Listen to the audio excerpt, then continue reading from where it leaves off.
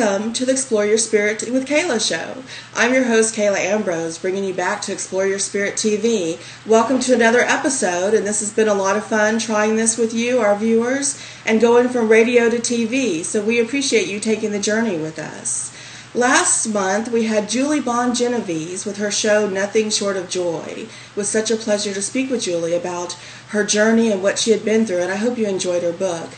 Email us, chat with us, Twitter, Facebook, drop us a line, and check out the new Explore Your Spirit app where you can watch all the episodes of Explore Your Spirit TV. You can download the shows, you can Twitter with me. Keep up with me from your app. I love to hear from you. I'm so excited about our guest today. With us today is the peaceful warrior himself, Dan Millman. My journey with Dan goes way back. My husband and I have wonderful stories of when we first found his book independently and then met. It was one of the very first books that we shared together and brought us so much joy in our lives to know that we were on the same path, the same place. And so Dan's been with us for many years in spirit, whether he knew it or not. We've had Dan on the show as a guest many times. He's talked about Peaceful Warrior. We've had him on for Journey of the Socrates. And now it's his new book, The 4 Purposes of Life with Dan Millman, his new book. Dan, welcome to the show. Thank you very much, Kayla. It's such a pleasure to have you back on. I've loved talking with you on radio, and now to see your face, it's fantastic.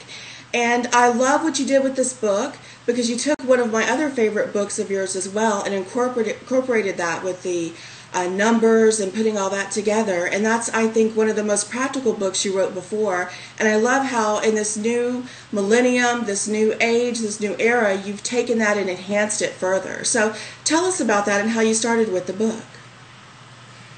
Well, people have asked me, when did you come up with this idea of 4 purposes of life? And I do remember distinctly, you know, being a Pisces, my chronology is today, yesterday, and sometime in the past. But it was about 4 years ago, I think, that I gave a talk in the United Kingdom on the 4 purposes of life. But how that particular structure came up, these things are kind of mysterious. It just appeared. And it's not arbitrary, though. You know, some people, as I write in the prologue of the 4 purposes, some people might say our ultimate purpose is love, whatever the question, love is the answer, or that surrender to God or enlightenment is our ultimate spiritual goal. Whereas I also have very empirical friends who say, no, that's all concepts. They say the biological purpose is bonding, having children, mating. That's our human purpose as well. Some people say there are 3 purposes or 5. Some may say there are as many purposes as there are people. But just as we separate the points in the compass into 4 directions or the days of the year into 4 seasons, this particular structure of these 4 purposes can lend real credibility and structure and order to our life that might otherwise feel chaotic. And that's what I set out to do in this particular book. And you know, Dan, I love that, what you do. We've all opened up, a lot of us consciously. We've explored our spirit. We've looked into all these things. But right now, we need practical steps. We need to know what to do today, just how to live, how to feed ourselves. Everything is in an uproar and a change, which I like. I like the chaos. I like the change. But we do need to stay grounded, and we need some steps. And you're right on target with that. Well, as you know, it's good to have our head in the clouds, but our feet on the ground, and that's a stretch for some of us. Yes. And again, that paradox, the idea of a peaceful heart, warrior spirit, that's what I teach as well. And they say that we teach what we need to learn. I must need to learn a lot because 15 books or so and counting. I lose count at some point. Each one of those books had to justify itself. I never have written a book just to write another book. In fact, after Way of the Peaceful Warrior was written in 1980, I didn't write another book for 10 years because I had nothing new to say, which I find rather refreshing. I waited until new information, new mentors came in. I was very excited to share, and then it was almost a book a year. And each of my books is different. They're another facet of what I teach. But I also call them pieces of the puzzle. And it wasn't time until now to put those pieces together in the 4 purposes of life. So you are quite correct. I do draw upon some of my earlier work, some of the core issues. There's a book called Everyday Enlightenment, which describes 12 gateways to personal growth, what actually constitutes the field of personal growth. But they became clear as the 12 required courses each of us are taking here in the School of Life in the first purpose. And as you pointed out, in The Life You Were Born to Live, another book I wrote in 1994, very popular, million copies out there now, I think. That was, obviously, I couldn't ignore that. That's the third purpose in this new book. But I distilled it in a way that puts it in a context that makes much more sense than when they were all the pieces separate. I agree. It really brings everything together in 4 easy steps to do. And that's about the attention span that we all have right now with everything else we're trying to do.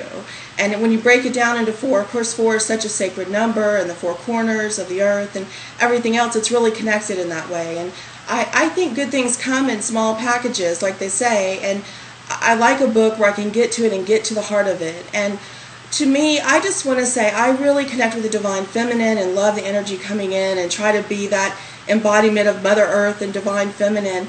And I really think of you as such the Divine Masculine. The way your books were written, of course women love them. I love your books. I love all your work, and all the women I talk to do as well.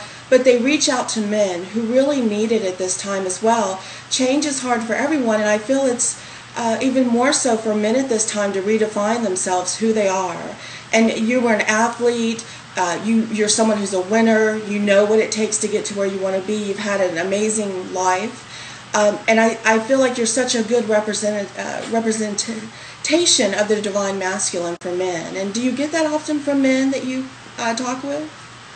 Well, the only thing I can say empirically is that I've taught seminars for 25 or 30 years, and I'm always pleased and delighted to see that about 50% of the people who show up are male and about 50% female. That's a bit unusual, as you know, in spiritual seminars, usually about 95% female. So there is that balance, because each of us is striving to live with a peaceful heart, but male or female, there are times we also need a warrior spirit, because it takes courage to live in this world. So I think my work, that balance represented by the peaceful warrior, appeals to both men and women. And even though I've spoken with men's groups, I've spoken with some women's groups as well, I really just speak to people. Whatever their gender is, I know we have some different needs, and each individual has his or her own individualized needs, but I speak to the heart of people, the issues we're all going through, and I certainly do in the 4 purposes of life. And as you pointed out, it is a small book, it's 150 pages.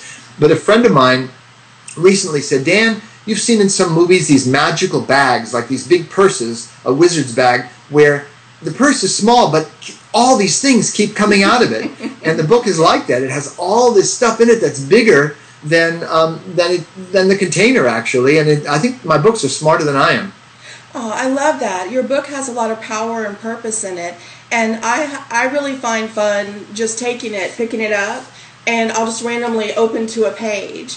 And it's funny, I keep opening back to this one that I've bookmarked. I've been here so many times. And it's about determining your birth number and going through that. And do you know offhand what your birth number is when you've done this, Dan? Oh, I would hope so. Sure. In fact, in the first book, The Life You Were Born to Live, I used my birth date as an example of how to add up the birth numbers. But what I found much simpler now, in the back of the book, we do say if you want to do the math, we show you how. If you're at the beach somewhere, don't have internet access. But anybody who has access to the internet through their PDA, their phone, their computer, any device, can go to peacefulwarrior.com. That's my website, with one L, Peaceful, peacefulwarrior.com. And on the home page, of course, they'll see a picture of the book. Anyone can click on that and read more about it and order it if they want through Amazon or online or favorite bookstore. But right on that home page is the words life purpose. And if someone clicks on life purpose, they will go to the life purpose calculator. And anyone can do that at any time. They can look at the calculator, put in their date of birth, it's very easy, and they will see immediately their birth number as calculated in the method that I learned, which is very accurate. They will see their birth number, and they will see a little teaser, an appetizer, maybe a paragraph with some core issues related to their life that may be quite different from other people they know or love. So that's accessible immediately. Now, of course, we're jumping ahead a bit because this is the third purpose I discuss in the 4 purposes of life, which I call one's life path or hidden calling. Well, break it down for us. Tell us about the 4 purposes.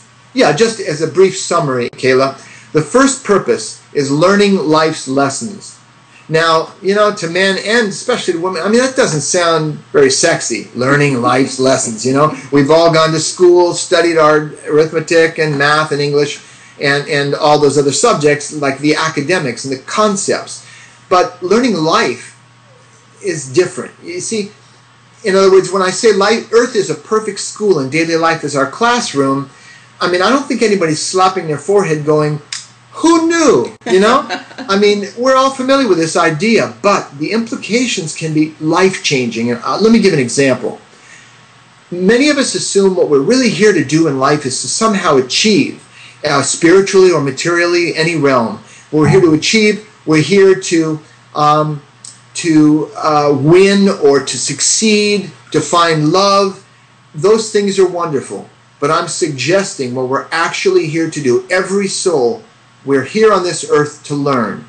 Not just as one of the things, it is the primary reason we're here. Now, why would that be so significant? Because that means, when you really get this, even a really bad day or bad moment in a relationship, or at school, or in a sport, or at work, can be a profoundly good moment, a positive moment in terms of learning, our soul's education, our evolution, and growth.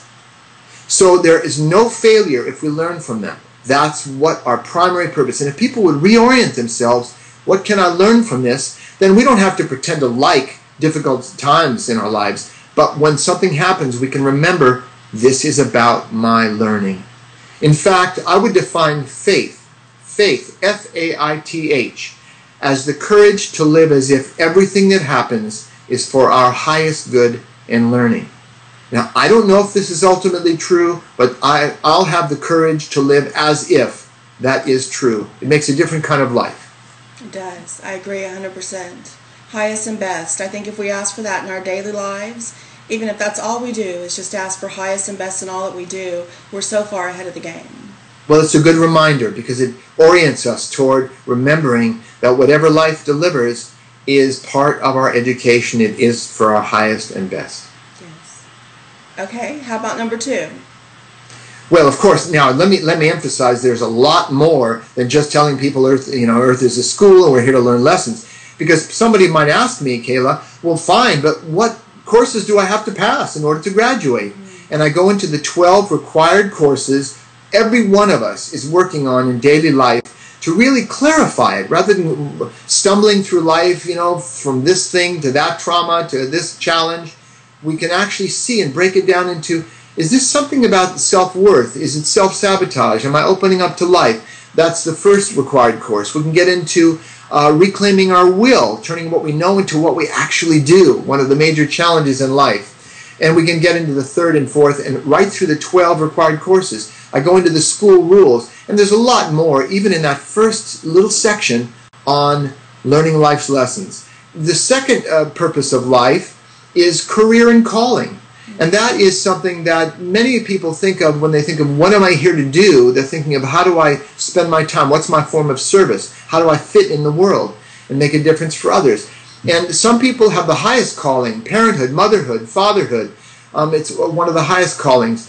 Other people look for a particular career outside the home because, see, career is about primarily earning an income. It may have many other wonderful things about it, people we work with and so on. But if we didn't make any money at it, we'd have to find something else because we need to earn a living, most of us. And calling is different. Calling is a passion, an interest, a drive. It's something we don't just want to do, we need to do. It really calls to us. We don't even know why sometimes. Now, some people combine their career and their calling. I've done that. Perhaps you have too. Where I love what I do and it feels like my calling, but I've found a way to monetize it. I do it professionally.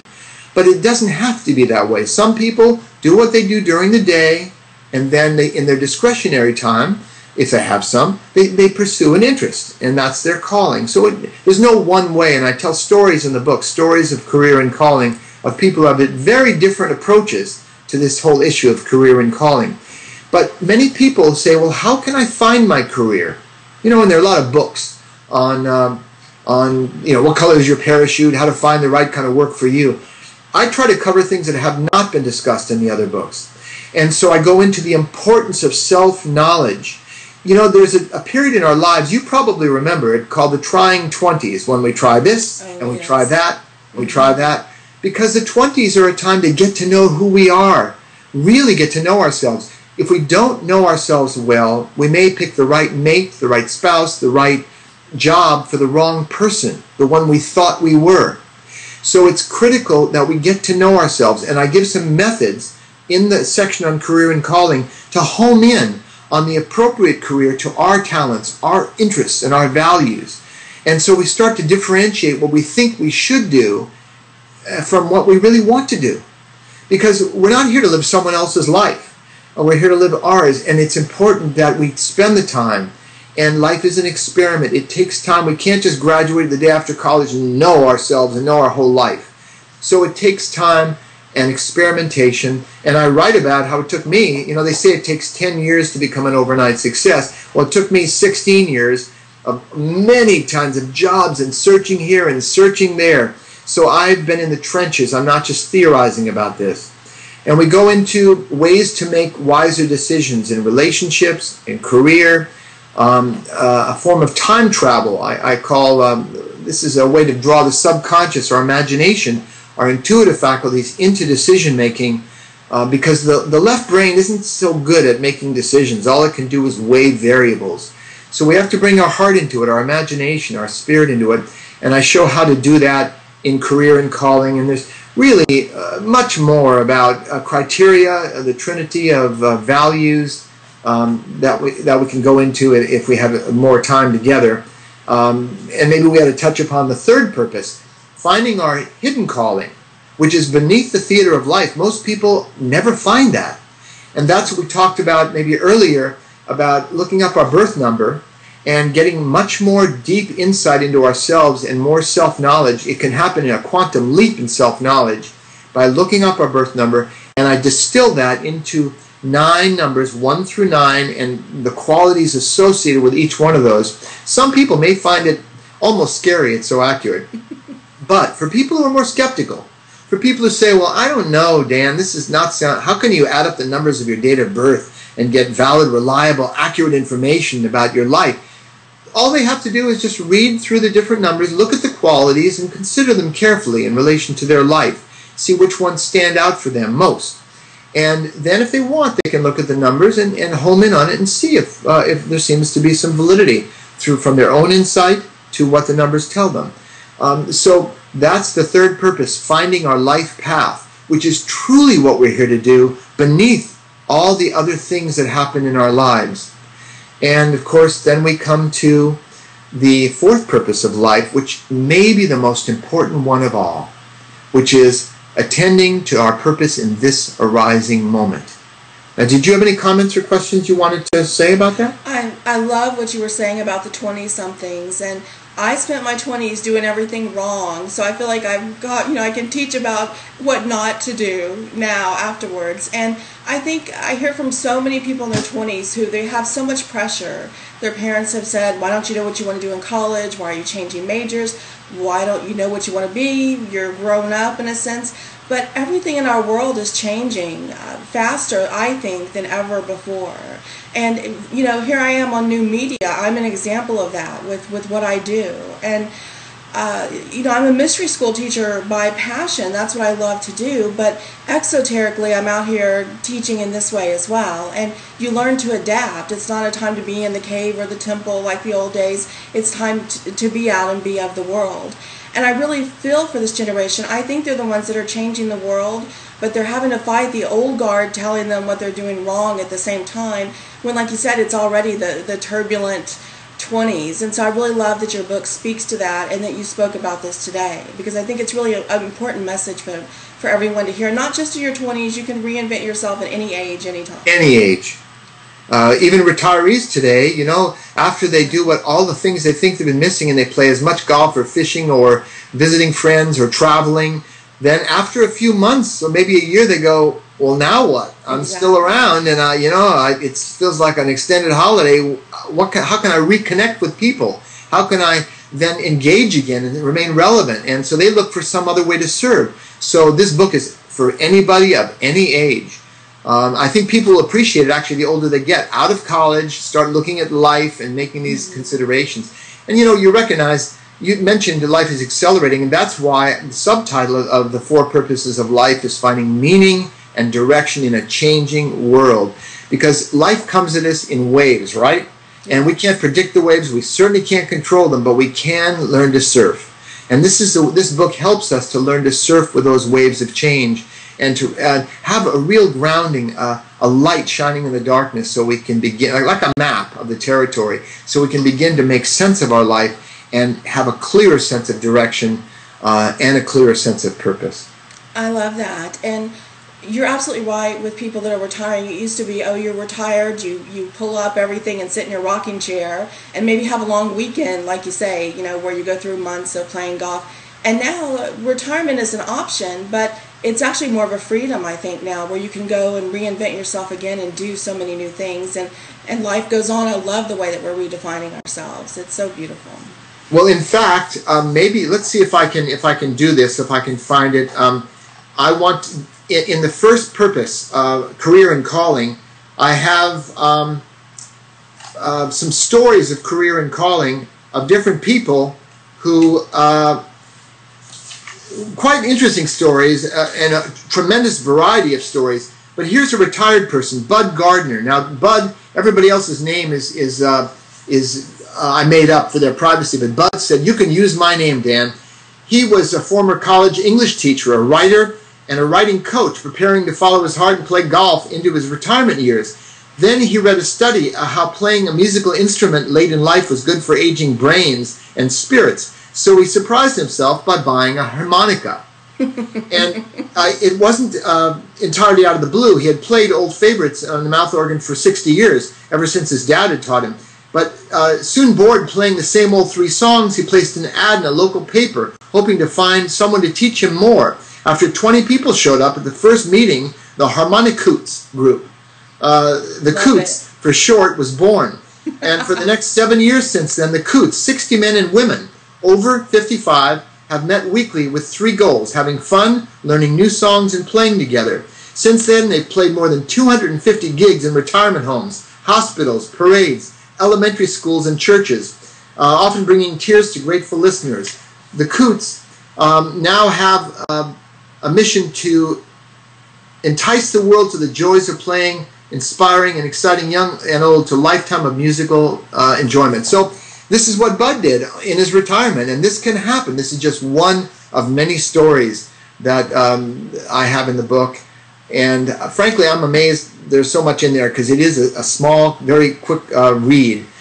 So anyway, I wanted to share that with you. I appreciate it. I'm trying to remember. I think the story that touched me was about a man who became a surgeon and was working on the circular saw and lost 2 of his fingers. Yeah, well, Charles was one of the most amazing people I ever met. When I was a professor at Oberlin College in Ohio some years ago, he loved to jump on the trampoline, and he was built more like a massive football tackle. He was like the Fonzie of Oberlin. He was a motorcycle mechanic and drove too fast, and wild man kind of. And it turned out he was pretty smart. And afterward, he actually went to medical school, became a pediatric heart surgeon eventually, and was very successful. Decided, though, to live a more modest life rather than the fast track, and he went to Montana, where he continued practicing medicine until, as you say, he was building a birdhouse for his son when he slipped on some oil and removed 2 fingers from his right hand, his surgical hand. And he tried working with the other hand, tying stitches. It just didn't work. So he realized that wouldn't happen for him anymore, surgery. So he immediately said, okay, it's time to go to law school. Mm-hmm. So then he went to law school, made the law review, became a top in his law class, became an attorney. So he's a physician and attorney. And now he's thinking of going to seminary school. But right now he's an administrator at a hospital. And by the way, he has like his 5th degree black belt in Aikido as well, a martial art. Just an amazing guy. But his career and calling kept changing. And he just danced with life. And, somebody once said, I think it was in the book Zorba the Greek, someone said, if you could dance what you just said, I might understand. Love it. And I think he's danced his way through life, and he's still doing very well, and we're still good friends. He's a wonderful example in the book, because There's this old saying, whatever happens, happens for good. You just have to learn to look at it and to see that, rather than, I think, letting society tell you what's good or bad. And he obviously found the good in everything that happened to him. Yeah. And went through. And of course there's stories of females too. I mean, I try to be balanced in terms of presentations. Oh, so yeah. This book is absolutely for women or men, anyone who would like to find a clearer sense of meaning and direction. You're so balanced, Dan. And, the theme for our show, for Explore Your Spirit TV, is joy de vivre, which is, finding the joy in everything. And, of course, you married joy, so... Yes, I did. So how do you find joy in your everyday life? We love to ask. Obviously, you married it, but what other ways do you find joy? Well, I find joy in quiet ways. I mean, she and I play crosswords in the evening after dinner, and we maybe watch a favorite television show in the evenings. My joy is really right now, right here, at this moment, speaking with you, because that's the fourth purpose of life, our purpose arising in this moment. It's very clear to both of us right now, and your viewers, your listeners, their purpose is clear right at this moment. So when we get all confused about what's my cosmic purpose in eons from now, or next lifetime, or the end of this one, that's one thing. But right now, we can always manage this moment, and I point that out in the book as well. By the way, I might mention also, since I know our time is maybe drawing near, I also mentioned that there is an epilogue to the book. I pay special attention to the prologue and epilogues of my book, because one is a welcome, is an embracing of the reader and giving them a sense of where we're going. And the epilogue, I need something that really ties things together, uplifts them. So people who go, well, that's fine, Dan, learning life's lessons, and it's fine about career and calling, and finding our hidden life, our life path and our hidden calling, and even living in this moment. That's a segue to the final epilogue, which is finding our spiritual purpose. And the first four provide a foundation to leap into that spiritual realm and begin a practice of daily life, to begin understanding how to bridge the conventional and transcendental level of reality and the truths that operate at each of those levels. So for people who really like metaphysical and more spiritual ideas, I deliver that promise at the end of the book. Love it. Dan, you're an icon. You're a voice of our generation here and where we're moving to. And I'm traveling a lot this summer. I'm teaching at the Omega Institute and the Learning Annex, and I'm also doing a course on De Leon, and I saw you have a course on there as well. What's your course? It's nice to be a fellow De Leomer. Yeah. The course on De Leon, I think it's a very good value, because it's those required courses in the School of Life. Each week, it's a 12-week course. Each week is one of those sessions about discovering our worth, avoiding self-sabotage. There's another course that's called that, but this covers that as one of the 12 areas, and I think it covers it very well. And turning what we know into what we do, energizing our body, managing our money, embracing our sexuality, illuminating our shadow, embracing our emotions. It goes into 12 courses in the School of Life. And so thank you for mentioning that. What's neat about the De Leon is people can pay what they like. They can pay $1 or $100 or anything in between. However much they'd like to support the course, they have their choice. So nobody can't afford it. And it's about an hour investment a week of time. People have really liked it, so thank you for mentioning that. And by the way, anybody can drop by. Again, the website is peacefulwarrior.com. I'm going to be traveling quite a bit, doing book signings and talks this year. And my event schedule is there, so people can always follow on Facebook and so on, as they can you, I'm sure, in your work. Perfect. Thanks so much, Dan. The book again, Four Purposes of Life. Check it out, buy it now, and don't forget to support independent bookstores as well. Go to one in your local area, and if they don't have the book, ask them to order it. It's so good to support our local stores and the independent stores with everything going on. Go to Dan's website, peacefulwarrior.com, to find out where he's at. Maybe he's coming to your area. If not, you've had him here on Explore Your Spirit. And find him on De Leon. Like Dan said, I love that as well. It's pay what you'd like to pay. It's open and available for everyone. That's the beauty of new media. Dan, can't thank you enough for your time. And like I said at the beginning, my husband and I first connected with love of many books, including yours. And you've been in a conversation of ours many times throughout our life. And so from my soul to your soul sister to soul brother, thank you for all that you do. Well, thank you just the same, Kayla. Good journeys.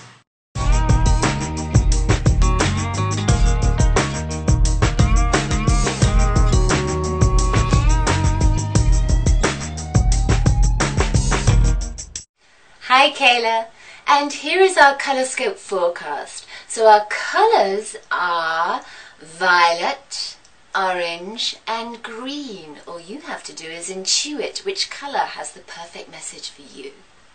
Violet, orange or green. So if you chose violet, you're in for a change. Violet energy is about transformation. It's going from a caterpillar to a butterfly. So you're getting some wings there. It's an energy that says you might be a little bit sad about becoming the butterfly, only because you have no idea what it's like to be a butterfly. So you may feel sad about leaving that caterpillar body behind, but just let go of that. You know, you're moving into something, a new way of being that is really fabulous, amazing, incredible, and you are going to fly as well. And you have lots of colors. So at this moment, it might feel a little bit stressful for you, but it is going to get better. So you can wear some violet. It'll help you to go through this transformation at this moment, and maybe wear or take some amethyst with you, amethyst crystal. That'll help you. Next we have orange. So if you chose orange, it's all about health. So at this moment you might be feeling a little bit, shall we say, de-energized, or maybe you've put some weight on. You know, orange is an energy that gets you moving, so you might want to get down on the Treadmaster or do some yoga or go to a Pilates class, something that gets your blood moving in your body. You also might want some orange energy, so take some vitamins if you live in the United States. Orange is the color of the emotions. So you might find that you've been getting a little bit grumpy lately and emotions have been coming to the surface that have been surprising you. That's another reason to get on that Treadmaster. Because if you exercise or do some yoga, then it will release that emotional tension as well. And everyone will be a lot happier around you. Next and finally we have green. Green energy is about change, just like the violet. But if you think about it, all the leaves have dropped from the trees, well, certainly in the United States. So this is about something old and something new coming into your life, but not for another 6 months. So now you are going through a period of change and letting go. But it's not something drastic like the violet energy. That really is big change. This is a balanced change, and it's something that your heart is involved with, because green is an energy of the heart. So it's saying that you are making change in your life at this moment. You're making plans, and these could be really exciting plans as well, because I'm hearing marriage and wedding bells. So it could be about new relationships coming into your life, a new career, but it may not be until next year. But you are making strides at this moment, planting new seeds so that those trees and new leaves can grow. So that's it for our colorscope forecast. Back to you, Kayla.